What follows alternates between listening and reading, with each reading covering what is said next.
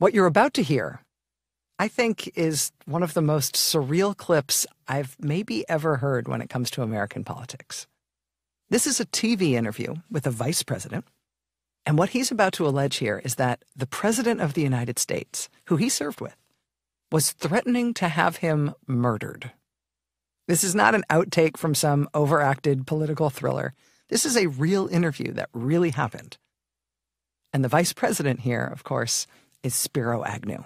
Agnew says he left because of a death threat from the White House. He quotes Nixon Chief of Staff Alexander Haig, urging him to resign with the words, "The president has a lot of power. Don't forget that." Agnew writes that the remark sent a chill through his body. He took it as an innuendo that anything could happen. He might have, in Agnew's words, a convenient accident, an interpretation that even today he refuses to disown. I didn't know what General Haig meant when he said, anything may be in the offing. Things may get nasty and dirty. There's no doubt in my mind that these things are possible. I don't say it was a probability, but I do say it was a possibility. You think then that there were men around Richard Nixon, either in the White House staff or in the official mechanism of the CIA, who were capable of killing a vice president of the United States if they felt he was an embarrassment? I don't doubt that at all. Spiro Agnew didn't just make that allegation that one time. He made it repeatedly. He wrote about it in a book. He went on the record in a series of interviews stating that he believed President Richard Nixon might have him killed. You say that you were actually fearful that if you did not go along, President Nixon or General Haig, it's not quite clear, might have ordered you assassinated. Could you explain that? I was concerned, and I think my concern at that time, based on my frame of mind after being 7 months in a pressure cooker of attempts to get me to resign office, gave me reason to be concerned. I brought along with me this testimony from the Select Committee on the Government Operations Committee involving intelligence activities. This is the United States. What Spiro Agnew pulls out at this point is a copy of a U.S. government report about the CIA's efforts to assassinate Cuban dictator Fidel Castro. He says what that report shows is that even though the CIA was never given a direct order from the president to kill Castro, they knew they were authorized to do it. He's making the point that even if Nixon never gave a direct order to kill him, to kill his vice president, it's conceivable the CIA would take its cues from Nixon and act anyway. It is possible for these things to happen. I've never said it was a probability that my life was in danger. I said it was one of the factors that crossed my mind, and it was the straw that broke the camel's back after all the pressures that had been put on me. Spiro Agnew was alleging on national television that as a sitting vice president, he was possibly the target of a contract killing by the president. He said he even bought a gun at the time for his own protection. You acknowledge that you had fear at this time, but after you left office, did you ever go to the federal government to get a permit for a handgun? Yes. Why did you get that handgun, and what period was this?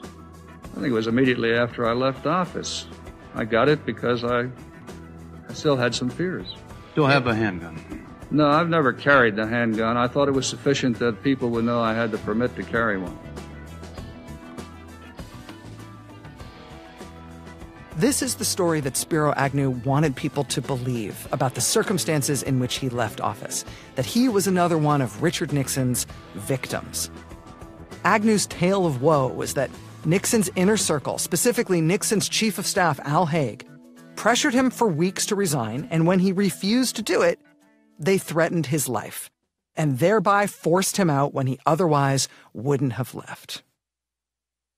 Okay, maybe. Seems nuts, but maybe. That said, there is another explanation for why Spiro Agnew stepped down when he did, and it does involve a 3-letter federal agency, but not the CIA. It involves special agents from the IRS, who had been quietly and very diligently going through Vice President Agnew's past. Those agents and the Baltimore federal prosecutors working with them had already turned up the smoking gun evidence of the bribery and extortion scheme that Agnew had been running in Maryland and in the White House. But they also started turning up something else. Details about what exactly Spiro Agnew seemed to be doing with all that money he was making as a criminal. And that part of the investigation got into areas of Agnew's personal life that were maybe becoming a little uncomfortable for him. There were some personal expenses in there that pre-Monica Lewinsky and pre-all that we'd come across, and some stories that we came across which, unlike Ken Starr, I guess, we just said this is not a part of the case. Ron Liebman and his fellow Baltimore prosecutors had stumbled upon an aspect of Agnew's life and crimes that may have hit a nerve for the vice president. You know, these guys, they're all these personal peccadillos. You know, they have money and power, and they do stupid things. And we came across financial evidence of that, and we heard some stories about that. One of them quite bizarre, but that wasn't part of the case. The Baltimore prosecutors never actually used the information they would start to uncover about Agnew's personal life. But Spiro Agnew was aware that the IRS was digging into it. And what it involved was evidence of what seemed like a secret life. Mistresses, sports cars, expensive gifts that never seemed to make it to Agnew's wife, Judy. Here's prosecutor Tim Baker. There was jewelry, too. Jewelry to Agnew? A woman's watch, which Judy never got. What does that suggest? Death threats and handguns and CIA assassination plots sounded like a really cool reason to have to step down. But that probably wasn't the reason he had to step down. Spiro Agnew had carefully crafted this straight-arrow, moralistic, hardline public image as a man of honesty and virtue and conservative integrity.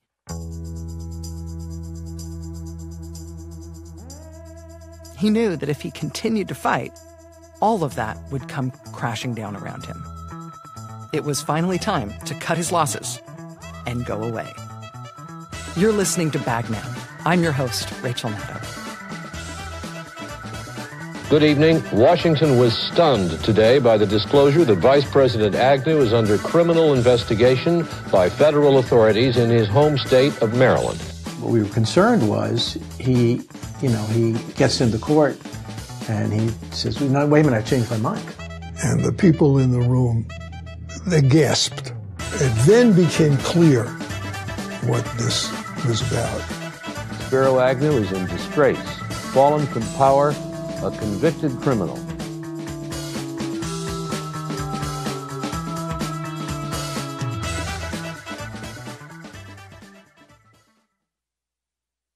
Episode 6, A Disappearing Act. The Tonight Show will not be seen tonight, so that we may bring you the following NBC News special report. Good evening. The country tonight is in the midst of what may be the most serious constitutional crisis in its history. The Saturday Night Massacre took place on October 20th, 1973. It was Richard Nixon in a fit of rage trying to end the investigation into Watergate that his own Justice Department was conducting. Nixon ordered his Attorney General, Elliot Richardson, to fire the special prosecutor who was leading that investigation. And when Richardson refused to do that and resigned himself instead, that sparked a true blue constitutional crisis. Agents of the FBI, acting at the direction of the White House, sealed off the offices of the special prosecutor, the offices of the Attorney General, and the offices of the Deputy Attorney General. That's a stunning development, and nothing even remotely like it has happened in all of our history. The Saturday Night Massacre is the signal moment in U.S. history. But many of the people who lived that history are still around to tell it. J.T. Smith was Elliot Richardson's top assistant at the Justice Department that day. I don't want to sound like a pretentious 29-year-old, but I was sorely vexed by events. And I had a lot of yellow legal pad notes that bore upon the stuff we've been talking about. I took my notes, put them in my briefcase, and walked out without being searched by the FBI, and I took them home, and I was sufficiently paranoid about the direction of the country, I hid them in the attic of my house. What's sort of incredible to realize with hindsight, and what's never mentioned in the history books about that moment, is that Elliot Richardson and his team, when the Saturday Night Massacre happened, they were just coming off what may have been one of the most dramatic moments in the history of the U.S. Justice Department. The Saturday Night Massacre happened on October 20th, 1973. Just 10 days before that, on October 10th, Attorney General Elliot Richardson had single-handedly forced the resignation of the Vice President of the United States. It was October 9th when Elliot Richardson cut a high-stakes plea deal with Vice President Agnew's lawyers that would keep Agnew out of jail, but in exchange, he would offer his immediate resignation from office. Agnew's attorney, Marty London, helped reach that deal. I thought Elliot Richardson, in the end, made a deal because he saw this as a potential constitutional crisis and a national disaster. The deal was made. As controversial as it was made. But what happened to Spiro Agnew in the last 24 hours of his vice presidency? It was this all-night, sirens wailing, down to the last minute, surprise sweat fest like you can't believe. In all of U.S. history, a vice president had never before been forced to resign. And at that moment, it wasn't really clear how to do it, logistically even. They had to dig through the archives to figure out the logistics, to figure out that the way a vice president technically resigns, the instrument of resignation, turns out it's through a letter submitted to the Secretary of State. Okay, so he'll resign to the Secretary of State. After figuring that out and finalizing the deal and setting a court date for the very next day, October 10th, Marty London and the rest of Agnew's defense team rushed back to the vice president's office to draft that resignation letter. Again, there was no precedent for what that should look like. What should the letter say? Nobody had thought about preparing for this. We've got 2 hours to get out a resignation letter. I don't know how so many people got in that room. The vice president had some guy who was like counselor to the vice president. Another guy was there. Frank Sinatra had sent a lawyer, and now people are writing fantastic long explanations. One guy said, "I'm resigning because the president is pushing me out," and outrageous. Another guy writes a letter, "I'm resigning because of the press wanted me gone," and the other guy said the Department of Justice wanted me gone. Like I said, it's the fucking Democrats. They want me gone. And we're going nowhere. It's an hour and a half later.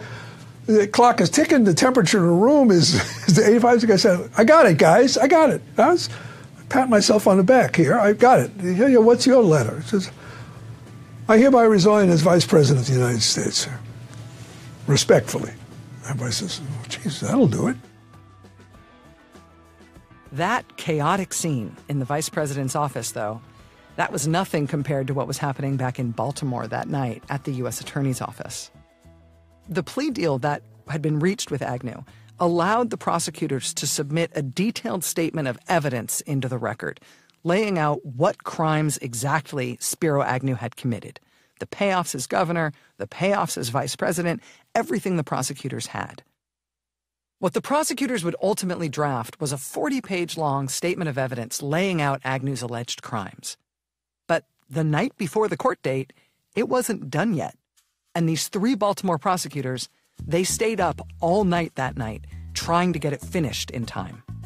It was all written the night before we went to court. I mean, it was like this all-nighter thing, like it was back in college. We were exchanging drafts. I think maybe Timmy wrote, these parts, and I wrote some parts, and Ron wrote some parts.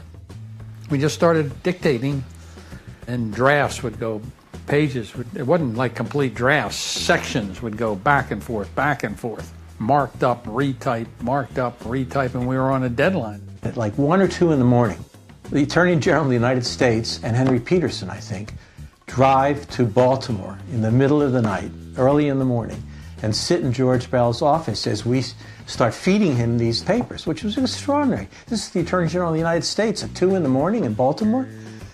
You know, on my best days, I wouldn't want to be in Baltimore 2 in the morning. And I think at like 6 a.m. it's given to the U.S. Marshals, who then, we were later told at points on the Baltimore-Washington Expressway were doing in excess of 85 miles an hour. And then it had to be to Agnew's lawyers by something like 8 a.m.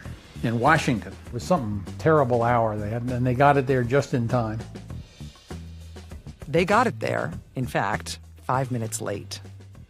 This 40-page statement of evidence that was thrown together all night, overnight, it was rushed to D.C. with a sirens wailing police escort like it was the Holy Grail. For these prosecutors, it kind of was. Spiro Agnew was about to walk into court and plead to a felony count of tax evasion. And these prosecutors wanted the American people to know that he had not only been caught for tax evasion. We knew what it had to do. It had to bury him so that the country could see this wasn't a witch hunt, to use a current expression, that there was a very substantial, solid case against him. It was a big issue for all of us, because what we certainly couldn't allow to happen would be for the vice president to plead nolo to a tax count and then to walk out and say, this is nothing. This is some little mistake I made. This is absolutely, these guys are liars. I made a little mistake on my tax returns. I've made amends. I'm going to pay back the money that I should have paid, and I'm going back to work. So the statement of evidence was finally ready. The vice president's resignation letter was finally ready. A 2 p.m. court date was set.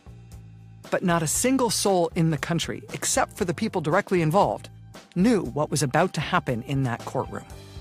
Now, the press knew that there was going to be a hearing in court that afternoon, something to do with the wrangling over the Agnew case. But what the press thought the hearing was going to be about was them. About newspapers' efforts to quash these subpoenas that Spiro Agnew's lawyers had sent to various reporters to try to get them to reveal their sources. The press showed up that day ready to cover a hearing about that. All of the lawyers for the news organization showed up at the counsel's table, ready to fight about those subpoenas to the reporters. And then, into the courtroom, walked the attorneys for the vice president. And they see us walking in, and we sit at the near table, and they look at us with hostility. I mean, sneering. We're just angry. And then 2 federal marshals come over to them and they say, pick up all your papers and move to the gallery. And they're resistant, but I mean, these are federal marshals. And the marshals do not explain why. They just said, clear this table and clear it now.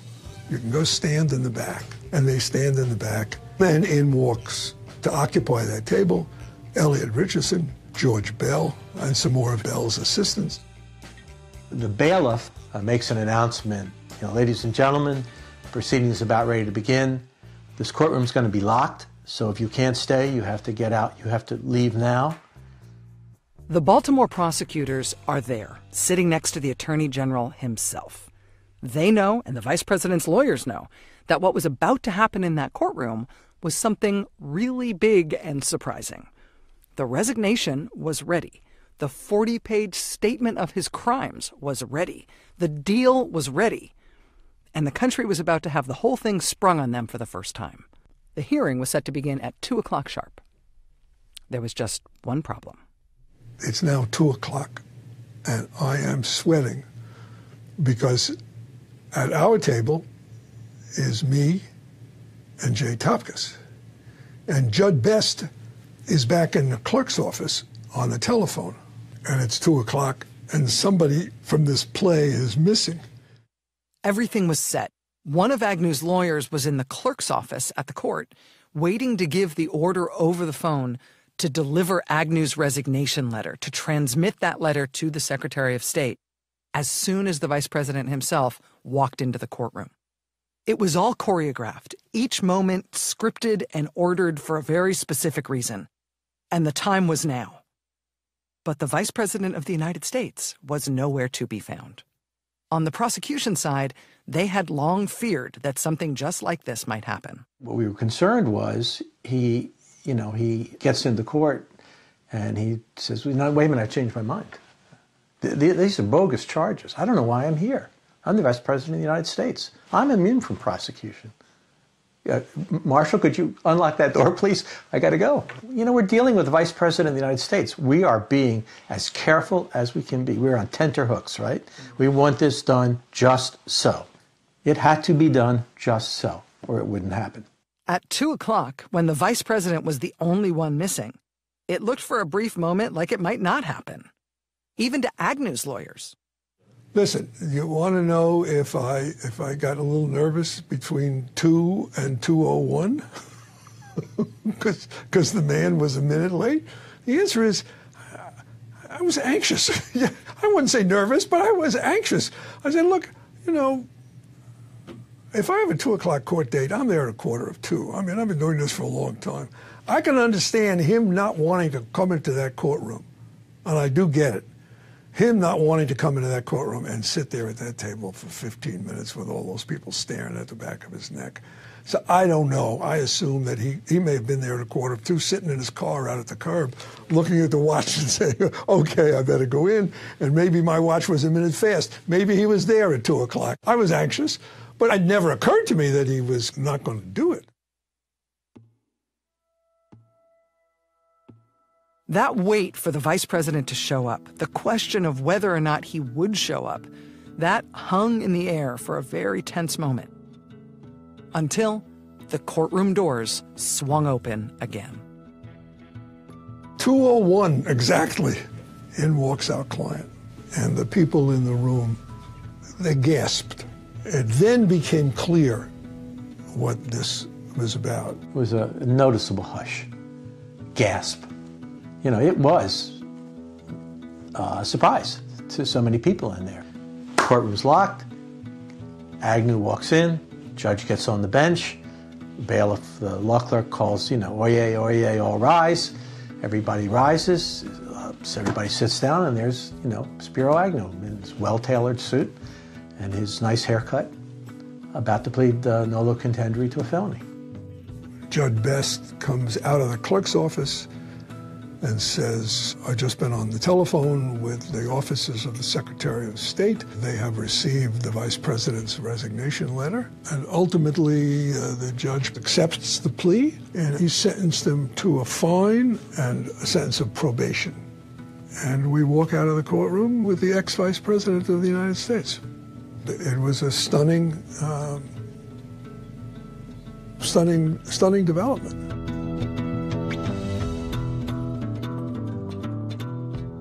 For the first time in American history, a sitting vice president appeared in court to answer criminal charges. For the first time in American history, a vice president pled to a felony. And for the first time in American history, a vice president resigned his office in disgrace. Spiro Agnew arrived at the courthouse as the vice president. As he crossed the threshold into the courtroom, his resignation was simultaneously submitted. He left that courtroom minutes later as a convicted felon. He then spoke to the stunned reporters outside, who had had no idea that any of this was coming.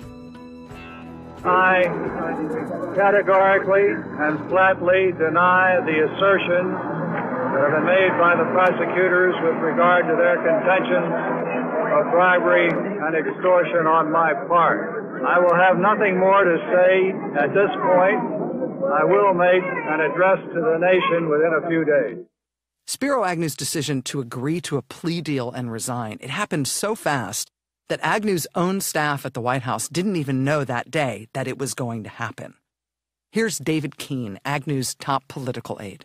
He went to Baltimore to plead nolo, and Mike Dunn, who was then the chief of staff, he called the senior staff together to tell us. And I pounded my fist on the desk and said, can't the son of a bitch have the balls to come and tell us himself? There was a lot of crazy stuff that happened in the United States of America in 1973. But the Vice President of the United States suddenly resigning in disgrace, surprise, that stunned the country. Good evening. If you have just joined us, we are obliged to tell you the story we've been running since shortly after 2 this afternoon, namely that Vice President Spiro T. Agnew is now the former Vice President. He resigned today. It's been quite a day for news, J.C. It really has. I think the public is still in shock.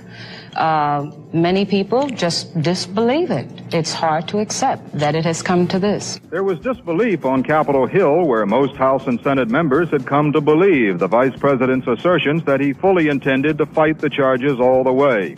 We have a period of time when there's political erosion, confidence and faith in the whole system has been challenged by many people.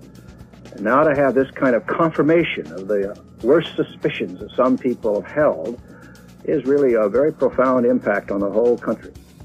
Can you tell us what your reaction is to the resignation? Well, it was totally unexpected, and I don't know what to say. That was the majority leader in the Senate at the time, Democratic Senator Mike Mansfield. The reaction in the country to Spiro Agnew's sudden resignation was kind of a muddled mess. It was a lot of things all at once. It was stunned confusion from a lot of people. There was elation from those who felt that justice had been served. There was also absolute outrage from Agnew's supporters who really had stayed with him right till the very end. I'm just sick about it. I think he's a man of his word, and I think they've all been doing the same thing ever since I started voting, and I think it's just too bad. I think he's a great man. I think it was very unnecessary. I'm just sick. I'm very unhappy. I don't think it was necessary. I think it's a lot of political hogwash, and Did you vote for Agnew? I certainly did. What do you think of him now? I think it's very unfortunate. The man seems to be railroaded or something. I don't know if this is all fact that a lot of insinuation is being brought out.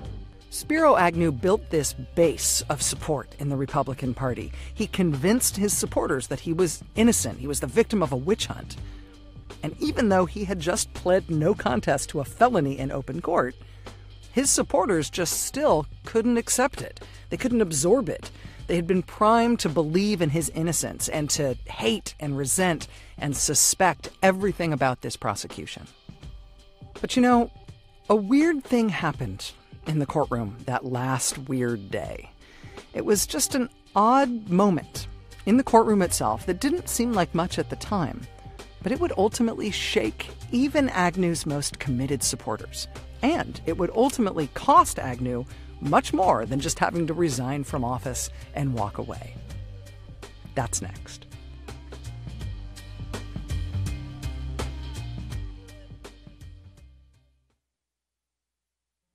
Spiro Agnew is in disgrace, fallen from power, a convicted criminal. It's something that none of his critics would even have predicted not long ago. And it is one of the biggest news stories of our time. The day that Spiro Agnew walked into a federal courthouse in Baltimore to plead to a felony and resign the vice presidency, one of the people inside the courtroom that day was a law professor from George Washington University, a professor named John Bansaff. I showed up, and initially they would not let me in. I was reluctantly let into the courtroom, but with a very solemn warning that if I attempted to say anything, if I stood up, if I did anything at all, there were two big marshals behind me, and they would immediately take me out of the courtroom. And I was told in very strong language, don't stand, don't say anything, don't try to have any role. It was a little bit of a strange thing for this law professor to be in court that day. To him, it was stranger still the way that he felt threatened by those federal marshals. But in his view, the strangest thing about the whole proceeding in that courtroom that day was the resolution of it. Spiro Agnew was being allowed to plead to a felony, but he wasn't being sent to jail. And he wasn't even being forced to pay back any of the bribe money that he allegedly took. What was the punishment here exactly? I mean, resigning from office, yes, but is that it? After that remarkable day in court, where, surprise, the vice president is pleading to a felony, and oh, by the way, he's also resigned. After that day, Bansaff went back to his law classes at GW, and there he found that his law students were as perplexed as he was about how the whole thing had shook out. I mean, they said to me, Professor Bansaff, if somebody robs a bank and he's given a plea deal, he's at least required to give back the money.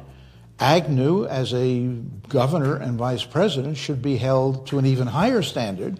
They were outraged that he was allowed to get off on a minor plea, no time, and keep all the ill-gotten gains.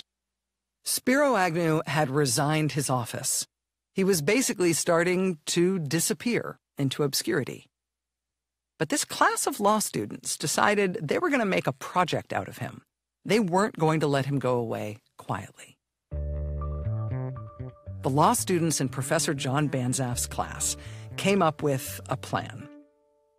Their first effort was to lobby Maryland's governor to bring a civil lawsuit against Agnew.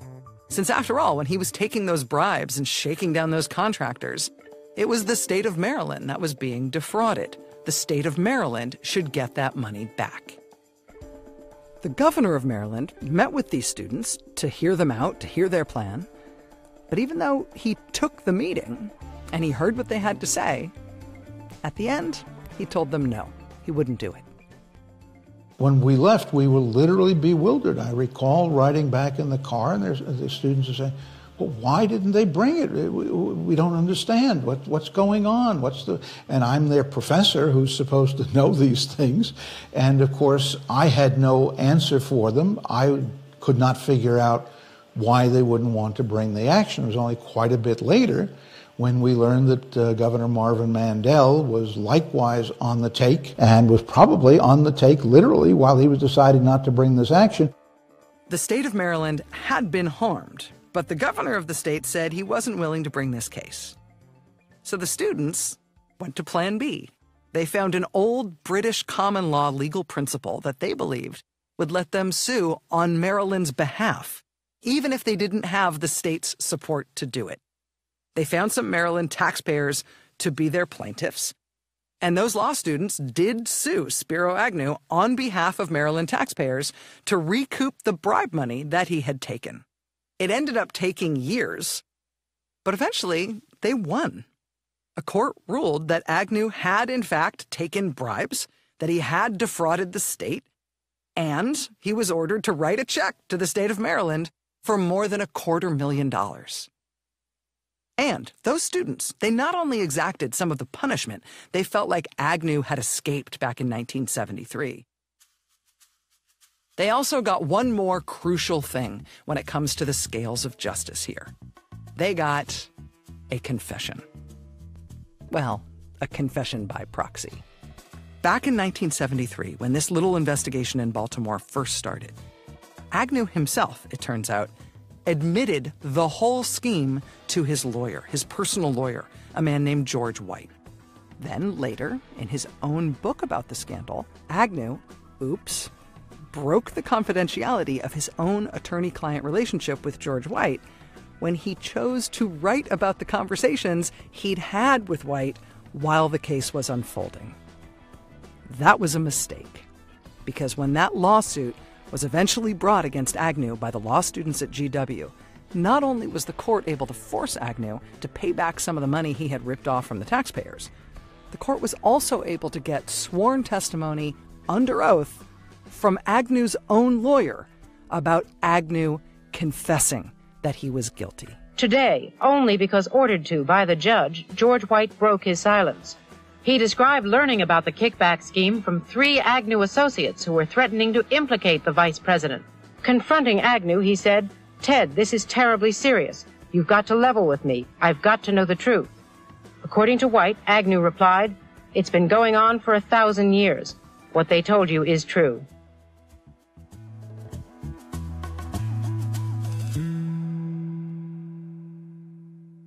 Quietly, in the courts, when Spiro Agnew was already a trivia question, and a hard one, quietly, while basically nobody was watching, Agnew's entire story fell apart. All the denials, all the claims that this was a witch hunt or that he was the real victim here, it all fell apart, and his guilt was laid bare in court and for the record, because his longtime personal lawyer flipped on him. When Agnew showed up to court that day in October 1973 to plead to a felony and resign the vice presidency, that 40-page statement of evidence that was assembled by the prosecutors, It was released to the public. It was this damning recitation of what Agnew had done as an elected official. All of the payoffs, all of the extortion, all of the crimes committed even as vice president.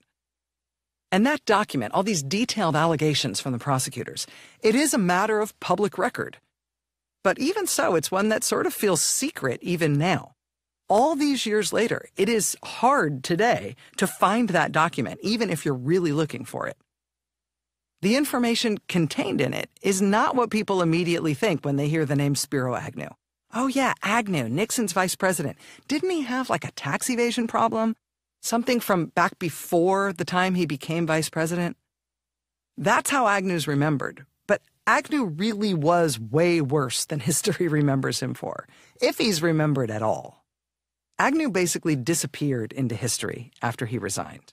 He got a job working for Eva Gabor's fifth husband. Seriously. Frank Sinatra helped him pay the relatively minor fines that were imposed by the court back in 1973. Agnew wrote a bad novel, a thriller with sort of unsettling sex scenes in it, frankly. He also published that memoir in which he claimed that Richard Nixon was going to have him killed. But basically, big picture, Agnew just went away. And the few times that he did reappear, he was always asking for sympathy. This was from an interview with him in 1980. The penalty I paid is very heavy. People say, Agnew didn't pay any penalty. He bought his way out of jail with the vice presidency. But they don't know what a penalty I paid. They don't understand I lost my right to practice law. I lost my pension. And the worst penalty of all is during those years immediately following my resignation, when I was not at all answering the charges, to walk down the street and see people say, there he goes. You know, to be recognizable, not just in the United States, but any place I went in the world. That's a pretty severe penalty. Spiro Agnew probably does deserve to be more infamous than he is. But the team of federal prosecutors who discovered his crimes and took him down, they deserve to be more famous than they are.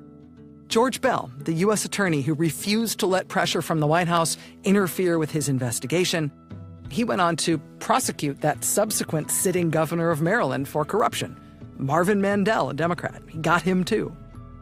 Ron Liebman and Barney Skolnick, they both took part in that prosecution of Maryland's next governor. And then, like George Bell, they both moved into quiet careers in private practice. Tim Baker, he ended up getting George Bell's old job as Maryland U.S. attorney before he, too, went into private practice. They all ended up doing fine. But none of them ended up etched into our history books and our national memory for the role that they played in, well, saving the republic from a national catastrophe, saving the country from a criminal vice president ascending to the presidency amid the ashes of Watergate, which would have plunged the country from Watergate right into another catastrophic scandal in the White House, and likely the forced removal of the next president right after Nixon. What further damage would have been inflicted on the country if we had had to remove not one, but two corrupt, criminal sitting presidents back to back within months of each other? These young kids from Baltimore, these determined federal prosecutors, they saved us from that disaster. Their case was obstructed from the White House on down. They were attacked and maligned by the most powerful politicians in the country. They endured that at the ripe old average age of about 32. They kept their heads down and they kept going. Their bosses, U.S. Attorney George Bell and Attorney General Elliot Richardson, they led them without fear or favor. They shielded them. And then Elliot Richardson single-handedly got Agnew out, restoring and protecting the line of succession for the American presidency. Elliot Richardson held a press conference the day after Spiro Agnew resigned as vice president. And remember, Elliot Richardson would himself be forced out of office just days later, less than 2 weeks later, in the Saturday Night Massacre. But during that press conference upon the resignation of Agnew, Richardson was asked directly what lessons the country should take from what we'd just been through. We've been through a period unprecedented in American history. What do you believe the nation can learn from the Agnew case? I would hope First, that the nation would feel that the process of criminal justice is one that it can trust and have confidence in. I would hope that it would feel that the interests of the nation have been placed first by all those concerned, including the Vice President himself. I would hope that, most fundamentally, all of us would have confidence that our system works. Indeed, I think this is the most affirmative aspect of all that has taken place over recent months, all the disclosures, the investigations, the indictments. They have exposed the shoddy side of the governmental and political process, but they have also demonstrated that the governmental and political process is capable of uncovering these things and, having uncovered them, taking proper action. The system works. The system is not destroyed by bad people behaving badly. It can deal with bad behavior and with corruption from those in power. Our system doesn't break when that happens. It's designed to confront that problem and to fix it. And in this case, it did.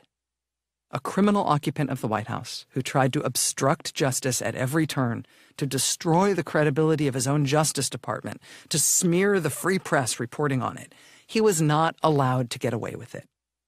Thanks to Elliot Richardson and George Bell and that team of young, scrappy Baltimore prosecutors, the line of succession to the U.S. presidency was restored and protected, and justice was done.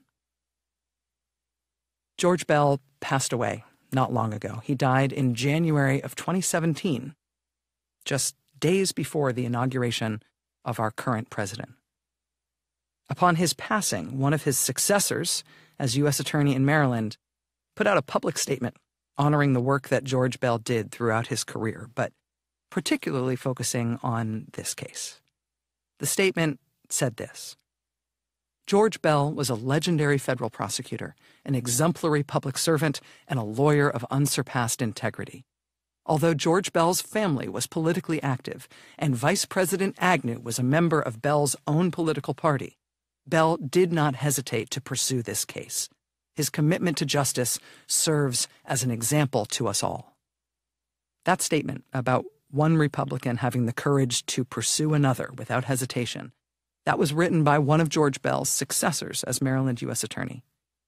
It was written by Rod Rosenstein, who's now Deputy Attorney General of the United States.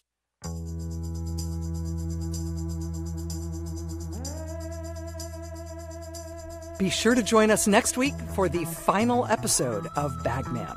You will want to hear how this all turns out. That's next week. We'll see you then.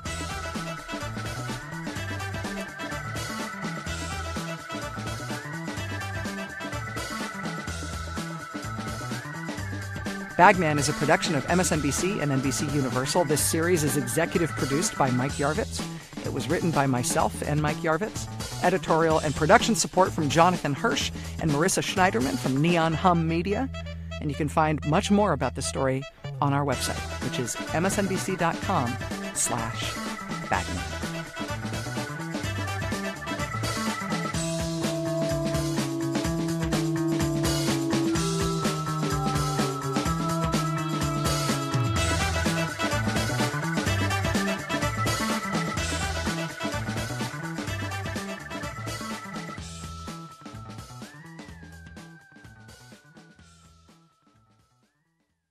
Hey there, I'm Chris Hayes from MSNBC. Thanks for watching MSNBC on YouTube. If you want to keep up to date with the videos we're putting out, you can click subscribe just below me or click over on this list to see lots of other great videos.